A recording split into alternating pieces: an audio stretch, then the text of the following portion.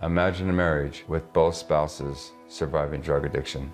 They told us only 1% make it, and by the grace of God, we have. I'm Steve Ray, and I know redemption. I'm Melissa Ray, and I know hope. I grew up in a dysfunctional family. My dad was a raging alcoholic, and he abused my mom. They divorced when I was in 6th grade.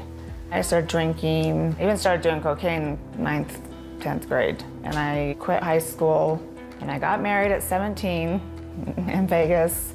And that lasted 3 months. By the time I was 16 years old, I was a licensed AMA professional motocross racer. And it's a very technical sport. One little mishap here, one little turn there can put you in grave danger. It's a roller coaster ride, and it is a parallel to my life. I started running around with different people. Even into the marijuana, I noticed that it really started changing the person that I wanted to become. In 2001, the cycle of drinking and marriage continued for Melissa. I met my second husband when I was 21 in a bar, drinking, got married. I had my beautiful son. We just kept drinking throughout our whole marriage. Mine escalated. I couldn't stop in the end, and it ended in a divorce after 14 years. My first marital relationship, it was adulterous. She was married. She divorced her husband. We ended up together. I knew from day one it was doomed. Within a year of marriage, we were divorced. The end of my second marriage, our divorce and everything, it about killed me. And I obviously didn't cope with it well. My pain was so deep, deep, deep. I was drinking. I met a guy that said, hey, you want to do some meth? And I tried it, and I was hooked. After my second marriage, I ended up with another girl, and there was constant infidelities on her side. Everything just started snowballing out of control. Started with pain pills. The addiction became worse. Within 4 months, I was a full-blown heroin addict. I was in and out of jail, ended up living under a bridge, wherever I could land. It was such a cold, dark time in my life. I'd lost all hope. Then I met Steve in 2007. I found somebody stronger than I was. It was on the 4th of July. Her boyfriend's brother asked me if I wanted to go party. So we showed up, and out walked Melissa. And I just was in awe of how beautiful she was. And we were both shooting up. I felt like I lost my son because he didn't want to talk to me. There was nothing left to live for. And so I just medicated. Meth makes you not care at all. I was so high out of my mind, I didn't know what to do.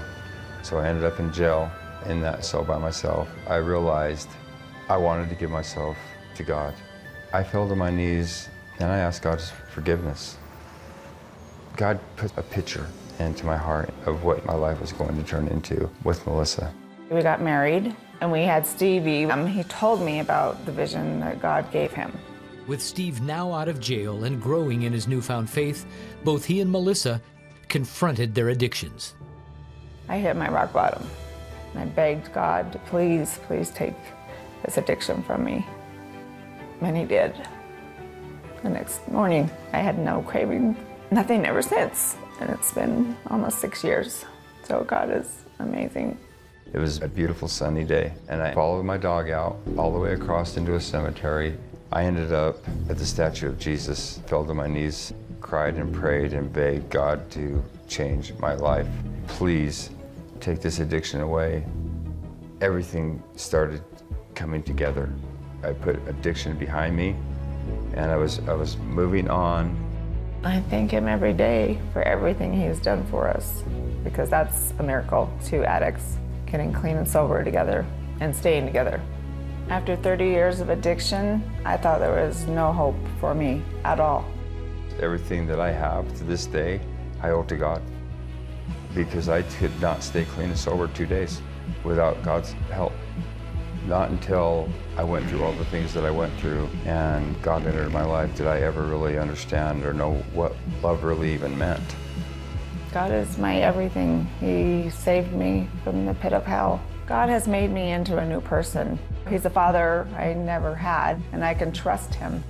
I finally realized that somebody loves me, and it's him, our Father in heaven.